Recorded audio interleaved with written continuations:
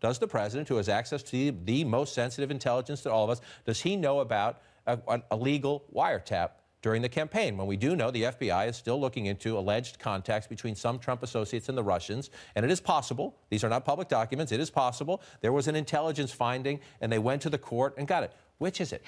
That is a great question, and if someone from the White House could give us a call right now and answer that question, we would appreciate it. I mean, I'm not sure the president fully understood the kind of door he was opening in doing this if he was just getting this information from Breitbart or other conservative media, because this has been one of the major questions surrounding this FBI investigation is, was the FBI, were intelligence agencies actually accessing communications that Trump's advisors had during the campaign with Russians?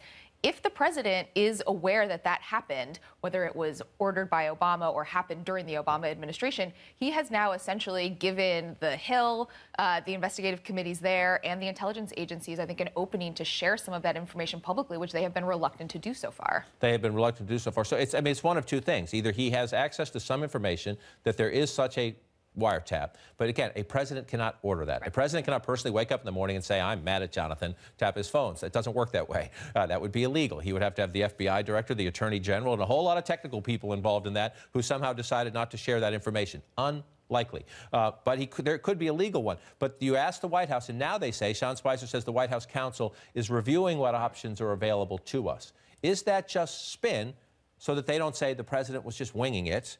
Because they were all surprised by this. They say they found out about this from reading it on Twitter. This was not part of a plan. Is that spin, or can the White House counsel now go and find some documentation and then essentially disclose, if there is documentation, that would be a confirmation by the White House that the Obama administration Justice Department went to court and made the case that there was enough probable cause to have a wiretap?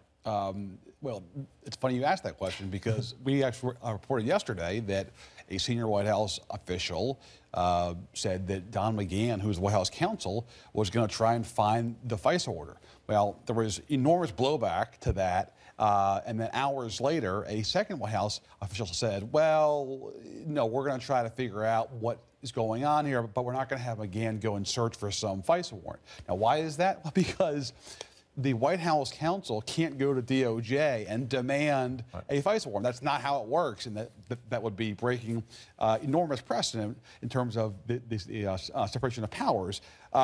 So that is the ongoing question is, are the White House aides basically trying to clean up / make Trump feel good by pretending like they're going to get to the bottom of this, when actually they're just trying to figure out how to pretend like they are for his sake? Or are they actually doing some kind of an internal investigation to actually figure out what happened last year in this investigation? A lot of conflicting information, uncertain information, because again, the president went to Florida. Most of his senior staff stayed behind.